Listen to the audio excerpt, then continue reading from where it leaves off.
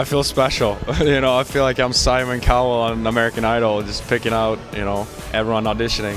No, it's fun. It's something different. It's something new. You know, all the girls are working hard, so it's fun. You know, some of them have pretty good technique, and you know, if they can kick, you know, a foot higher than their own head, you know, they're probably done some dancing classes or something like that. So you can tell.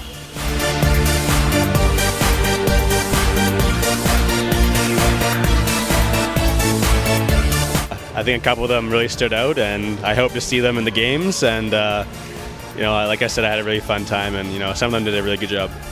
First of all, it was obviously their dancing skills was a big factor, and their smile. And you know, if I looked twice or not, you know, it's definitely a good thing. I think some of the girls were very good looking. So, like I said, hopefully I see a couple of them at our games.